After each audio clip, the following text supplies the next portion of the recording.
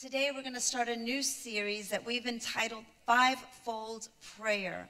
Amen. And I'm going to ask you to open your Bibles to the book of Matthew. Matthew chapter 6, verses 9 to 13. I'm going to be reading from the New King James Version this morning. When you all have it, will you guys shout a big amen? Amen. Amen. I think this side doesn't have it yet. Amen.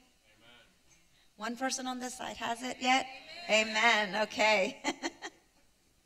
We read in the name of the Father, the Son, and the Holy Spirit. In this manner, therefore, pray, Our Father in heaven, hallowed be your name. Your kingdom come, your will be done on earth as it is in heaven. Give us this day our daily bread, and forgive us our debts as we forgive our debtors. And do not lead us into temptation, but deliver us from the evil one. For yours is the kingdom and the power and the glory forever. Amen. Amen. You may be seated. We've titled this series Fivefold Prayer. And in the text that we just read, a lot of people commonly address it or name it as the Lord's Prayer. But in fact, it's really more the model prayer. Because if you look in the book of John, that's where you find Jesus, our Lord, praying his greatest priestly prayer. And that's the one that in John 17, and that's the one we call the Lord's Prayer. So the text that we just read today, it's our model prayer. It's the model that Jesus left for us to follow. Now, this prayer, this model prayer, it has been an enormous benefit to multitudes, to men and women, to boys and girls. It's one of the first, I believe it's the first prayer that parents teach their children, that we as believers, it's the first prayer that we learned to recite and to pray. It's been repeated millions and millions and millions of times by countless numbers of human beings. I mean, it's been going on for over 20 centuries. And yet, in spite of so much use, in spite of so much repetition, in spite of how much it is known worldwide, this prayer, it has never, ever lost its luster. It has always been enriching. It has always been fulfilling. It has always brought us peace. Obviously, if you're praying it, right? Maybe you're just reciting it. It's just something else you're saying. But when you pray this prayer and you understand what it is modeling for us, what it is teaching us, what it is showing us, oh, it's going to be a blessing to you. So today we're going to look at the first segment of this prayer. And in so doing, we're going to recognize that the first part of this prayer, it's a prayer of reverence. So today's subtopic, it's going to be reverence. It says, Our Father, who art in heaven, hallowed be thy name. This part, it's a prayer of reverence. Now, this is a prayer of reverence because initially it gives recognition. It gives recognition to whom we are praying. Who are we praying to? It tells us who we're praying to. Therefore, because of who we're praying to, because who we are addressing, because it is God himself that we are coming before and addressing, then the very essence of this prayer demands reverence from you and from me. Because to whom we are praying? We are praying to God Almighty. We are praying to our Lord, to our Savior. And because we're addressing this prayer to him, it's a prayer of reverence. The first sentence of this prayer tells us at least 3 things about God. In the very first sentence, first of all, it tells us about God's heart. You're like, where does it talk about God's heart? when it says our Father, he is telling us that he has the heart of a father to us. When we address him as our Father, he's saying, my heart towards you is that of a father. It also tells us about the habitation of God. It says, our Father that art in heaven. He is telling us where he is at in that moment when we address him. Then it tells us about the holiness of God. It says, our Father that art in heaven, hallowed be thy name. We are to reverence God when we approach him in our prayers. So let's talk about the heart of God a bit. Christianity introduced into the world the concept of one God and one God alone. I don't know if you know a little bit about history, but way back when, ancient times, a lot of people had the idea or the thought or the practice of worshiping many gods. And I don't know if you guys have ever read that story in the Bible where Paul, he travels to Athens. And he found that there they had a different God for every single day. They had a different God for every single season. They had a different God for every experience of life. And in case they missed a God that they didn't mention, they had a God that was unknown, to the unknown God. They were trying to cover all their bases. And we read that, and Paul said in Acts 17:23, for as I was passing through and considering the objects of your worship, I even found an altar with this inscription, to the unknown God. Therefore, the one whom you worship without knowing him, I proclaim to you. You see, it was the belief of the Greeks that even the streams and rivers and the trees and the valleys and the hills and the mountains, all of it, all of nature's forces, it was like its own God. They would worship a tree. They would worship a mountain. They would worship a hill. They would worship a river. They believed that all these objects were gods themselves, I guess like little gods. In Africa, there is also people used to also believe that the python, that big old snake that you find in Africa, thank God they're not here. At least I don't think they are, right? Correct me if I'm wrong. I don't think they're here. Okay. They used to think that wherever this giant snake, this python, would crawl on the earth, a river would form there, therefore becoming a god. So as you can see, people would live their lives and in this world praying and crying out to all sorts of gods. Now they were also convinced that gods were jealous gods, that gods were grudging, that they were hostile, that they had something against mankind.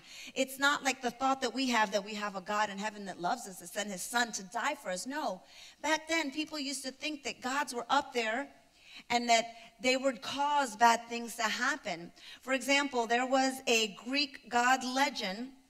I'm going to say his name once because I don't know if I could keep saying it. His name was Prometheus. So Prometheus was a god.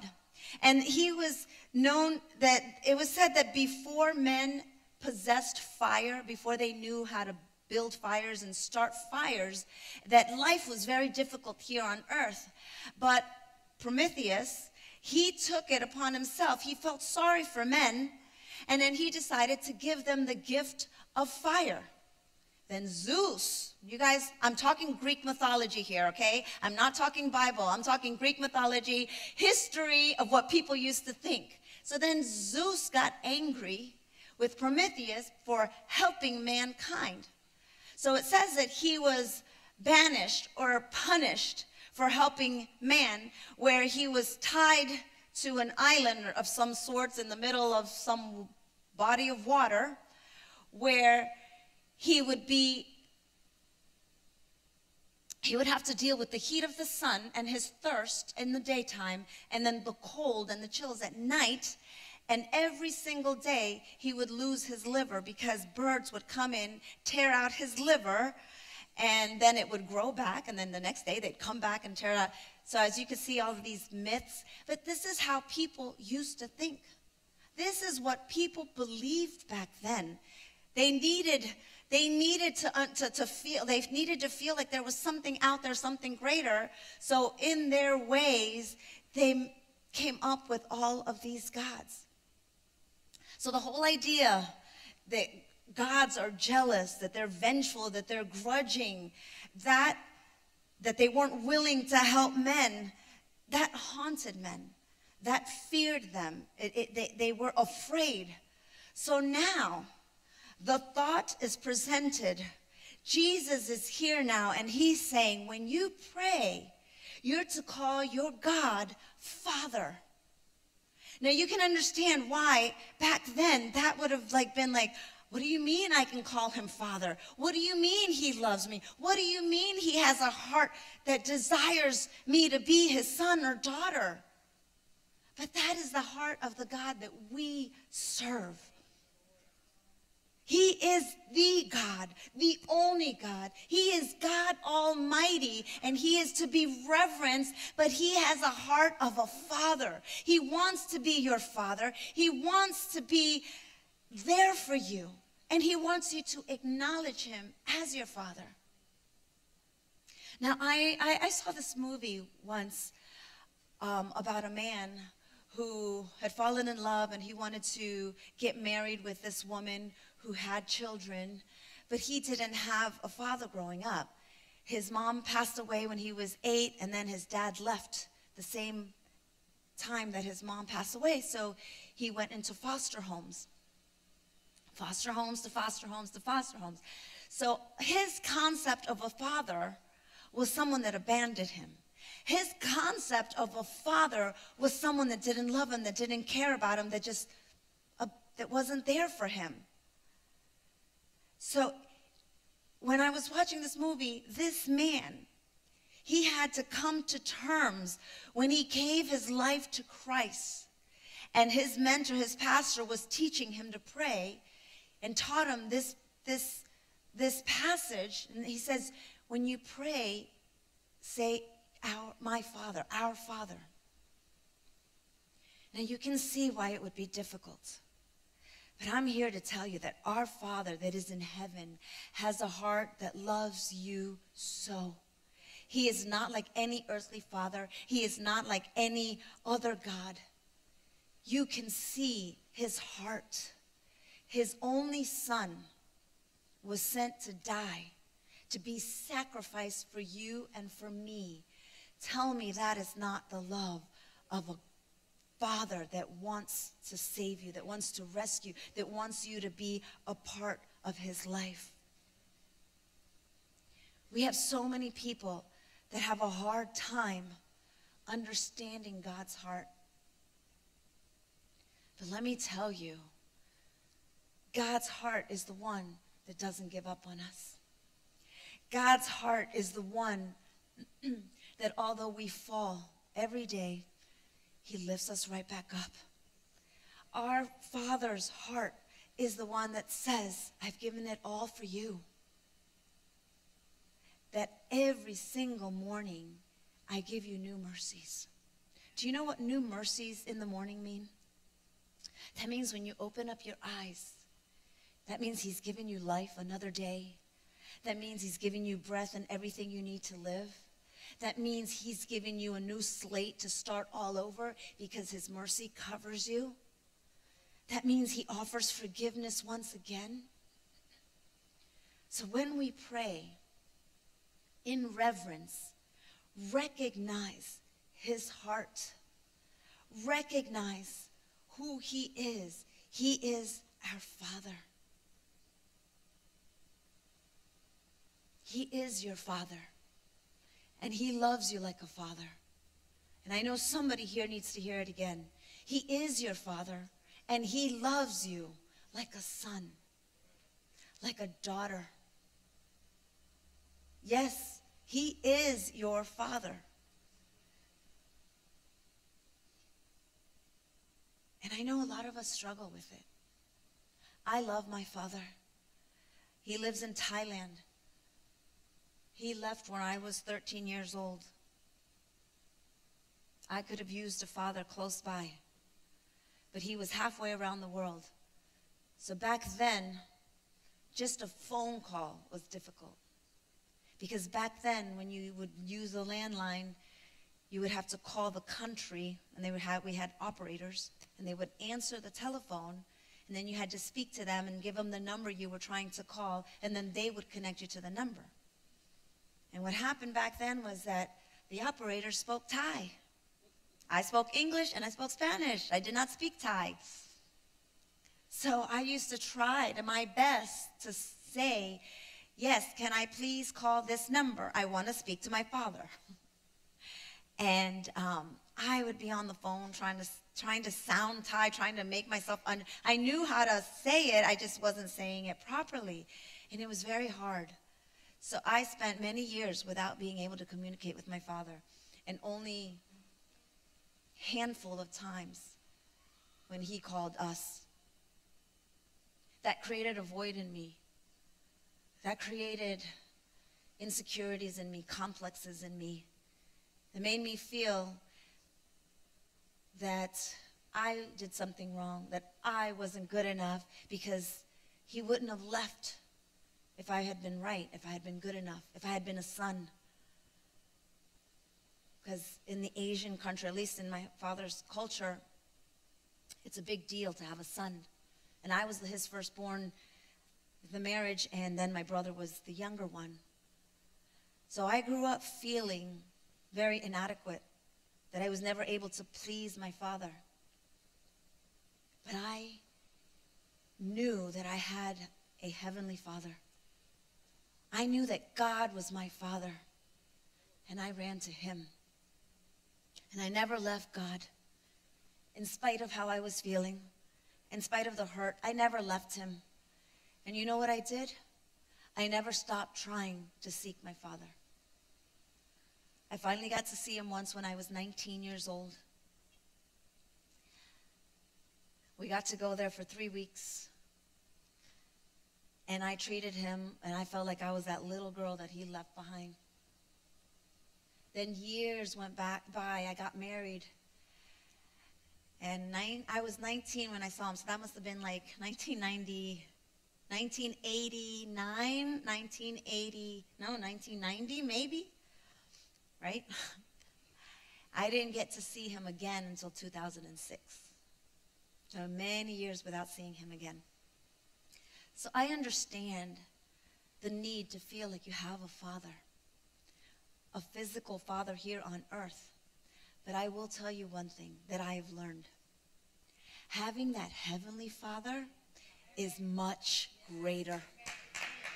And I say it with all due respect to my father. I love him dearly. But having my heavenly Father always, every day with me, never leaving me alone, there's nothing like it. There is nothing like it. You have a heavenly Father. You have a heavenly Father that you could call him Father.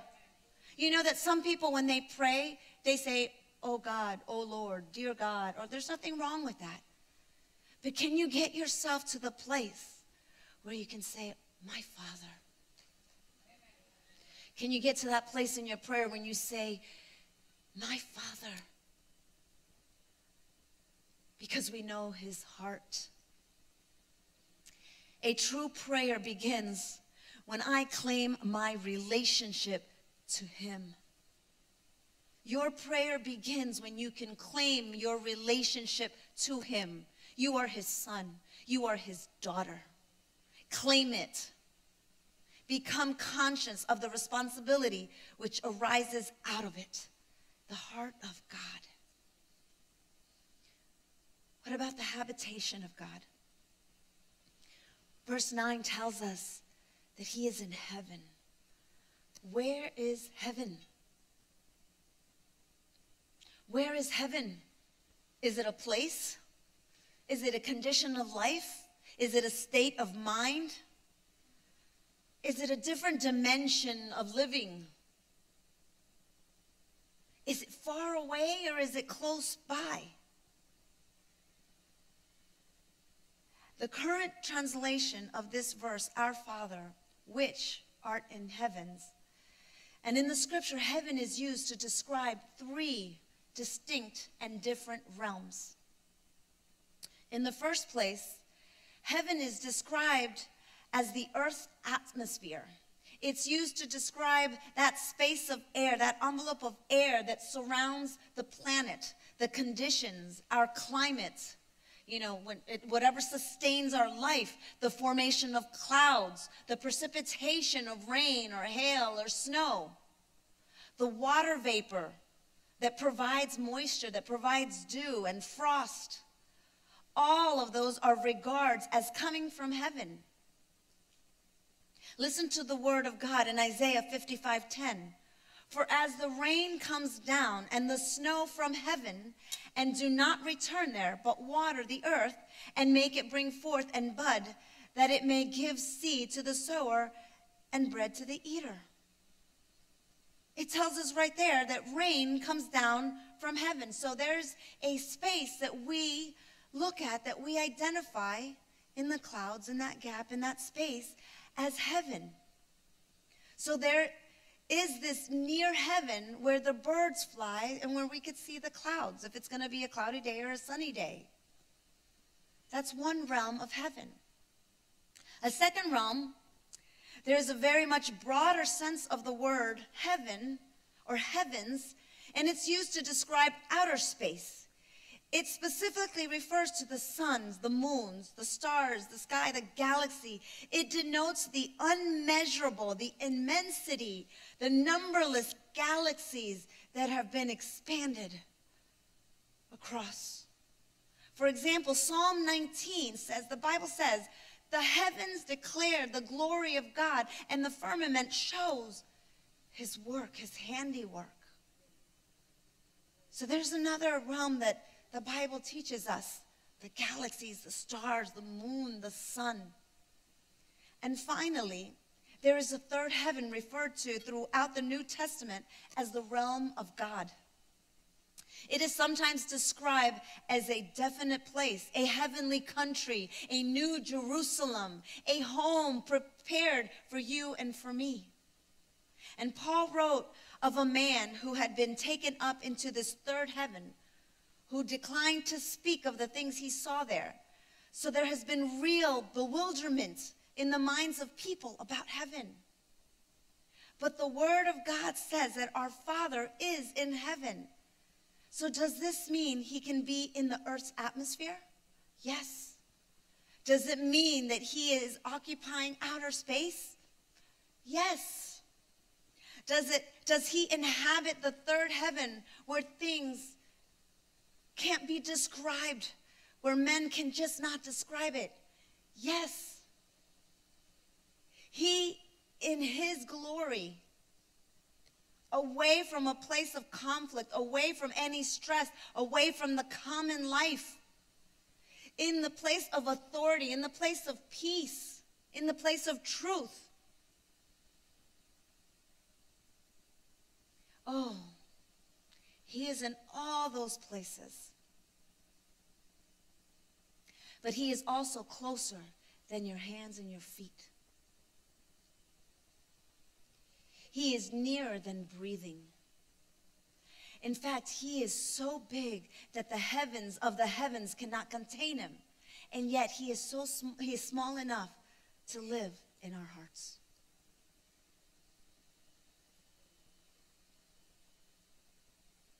Do you understand the magnitude of our God, of our Father? He is so great, he lives in heaven. He is so great, he lives in each and every one of our hearts. He is with you. He knows what you go through. He sees you. His Son is at his right hand, interceding for you and for me. You know, all those times you make mistakes, all those times you fail, all those times you feel guilty and ashamed, and you don't even know how you're going to come to church, you don't even know how you're going to come and pray, you don't even know how you're going to do things, you feel so dirty, so guilty. Do you know that Jesus is up there interceding for you and covering you? And when our holy God looks down, oh, he sees you covered with the blood of Jesus. He sees someone that has been redeemed.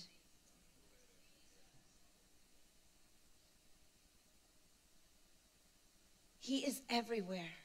He is present. He makes himself apparent. He reveals himself to us. I don't know about you, but I feel him. I know when he is speaking to me. I know when he is nudging me. I know when he is pushing me. Our Father that is in heaven, guess what? He reigns in our hearts. He reigns in our hearts. Now let's talk a little bit about the holiness of God. It says, our Father who art in heaven, hallowed be thy name. I saw a little meme the other day, or a little video on social media where the little boy tells the mom, I know God's name is Howard. Have you guys seen that one? And what do you mean God's name is Howard? Yeah, God's name is Howard. I'm like, where do you get that from? Our Father that art in heaven, hallowed be thy name. And he's like, he thought his name was Howard. But no. God our Father, it says, hallowed be thy name. Hallowed is part of a Greek verb. Oh, I'm going to mess this one up too. I did not study Greek. If anybody knows how to say this, please help me.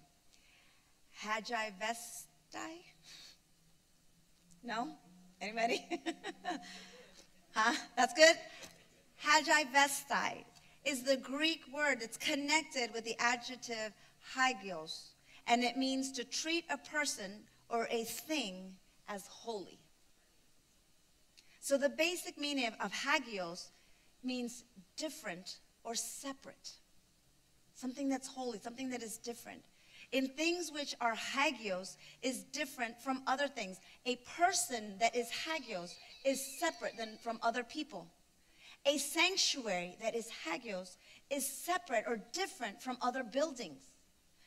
God's day, this day, Sunday, is hagios because it is different from other days. This is the Lord's day. This is where his children gather to worship him. A pastor, a minister is hagios because he is separated from other men. So in this prayer, it says, let God's name be treated different from any other name. Let God's names be given in a position where he is unique. So when you pray, hallowed be thy name, means his name, who he is separate. It's holy. It is different. In Revelation 4, we've been studying this. It's a part of our theme. We are given a very dramatic and moving description of what happens around God's throne in heaven. Verse 8 says, and the four beasts had each of them 6 wings about him, and they were full of eyes within, and they ceased not day and night, saying, holy, holy, holy, Lord God Almighty. Our Father that is in heaven is a holy God. The sad truth, however, is that in today, Americans, just say that because we all live here in this country, we lack the sense of reverence. Our conversations are trivial. Our prayers become in vain. Our worship is a pretense. Our lives they're lived very superficially. We have lost the sense of reverence.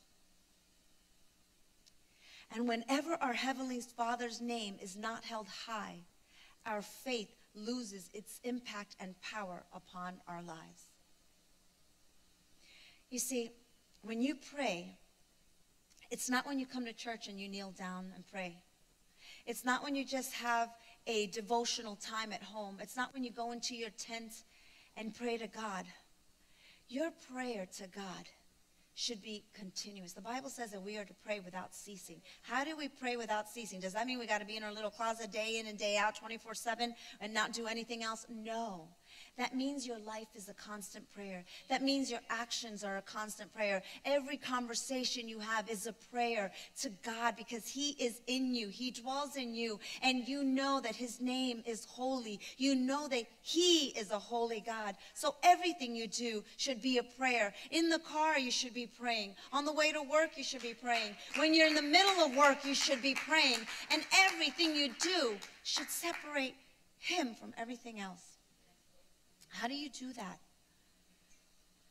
You reverence his name. You don't say curse words with the mouth, that you say hallelujah. Amen. You know how many people, it's become like second nature to beep and beep and beep curse words out like nothing. Oh, but there's nothing wrong with curse words. It's like it's common. People use it. No.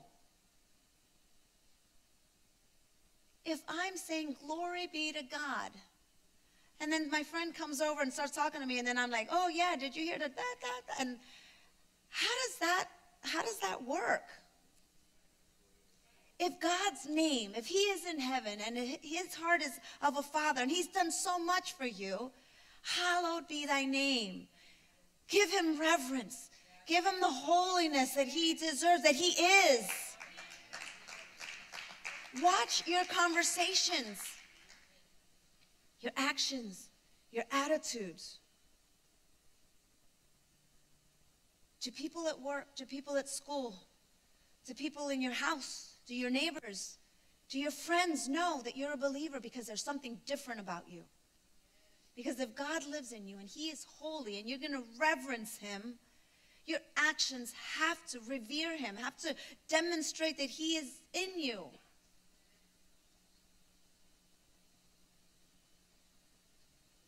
Young people, are you living a holy life? I get it. You guys are young. I know our hormones are raging. I know that we want to be loved. I know that we want to find that perfect guy, that perfect girl. We want a man of God. We want a woman of God. But we become desperate in our relationships. And you guys, and we're so young. You're so young. Do you know that people at the age of 18, if they don't have a boyfriend or a girlfriend, they think that they're going to be left behind. They think they're going to be, Puerto Ricans call them jamonas or jamon. I don't know, like something like that. A jamon. Is it work for a boy and a girl, right? Se quedó jamón o se quedó jamona, like, right? Something like that. I don't know how to translate that into English. I know ham.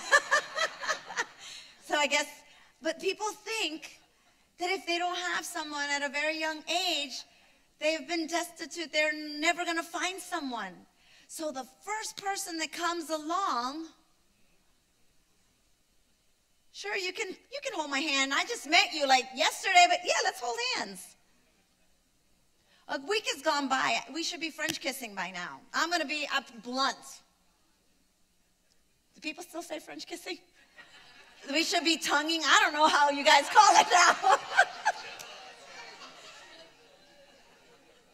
No? Edit that. Okay, you just met a week ago, but you guys are down each other's throats.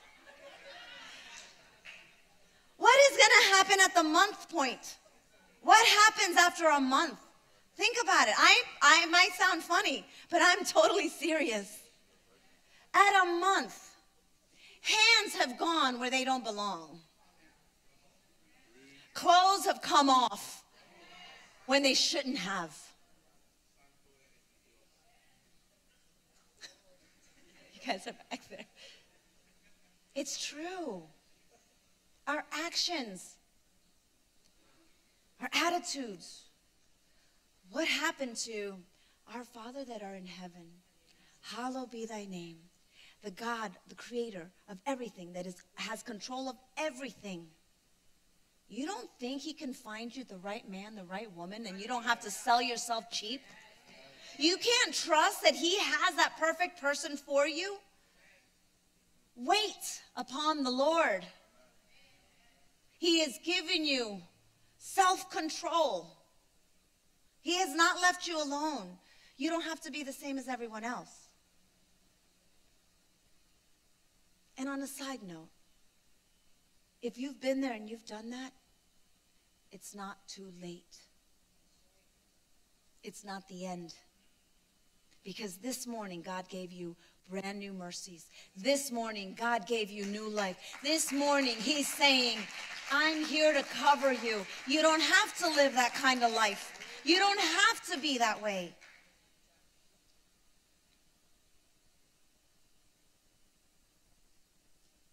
We need to go back to living a life that reverences God, not just in our churches, not just when people see us, but when we're alone in our rooms.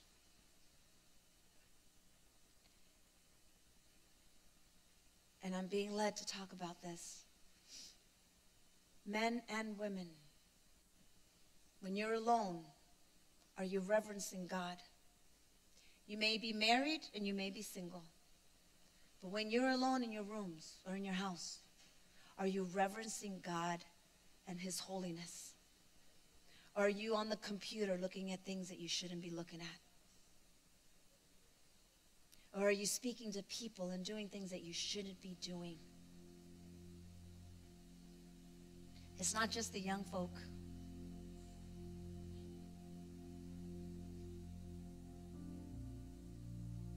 Reverence.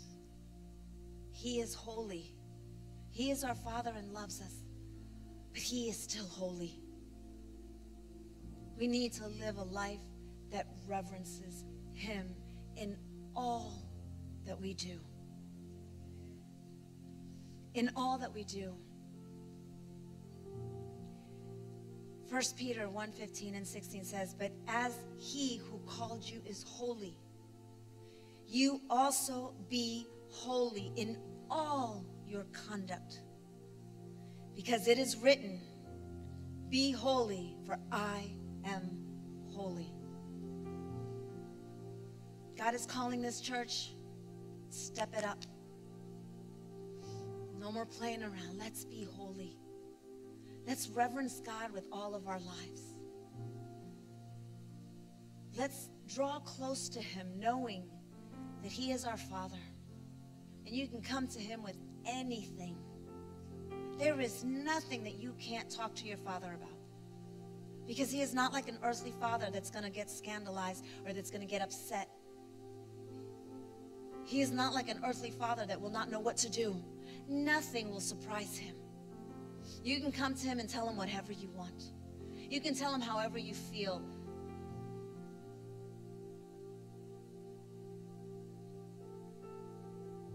He's not only in heaven preparing a place for us. He's in your heart, and he's working in there. He's working in all of us to take us to that place where I can be holy, where you can be holy. Can we all stand?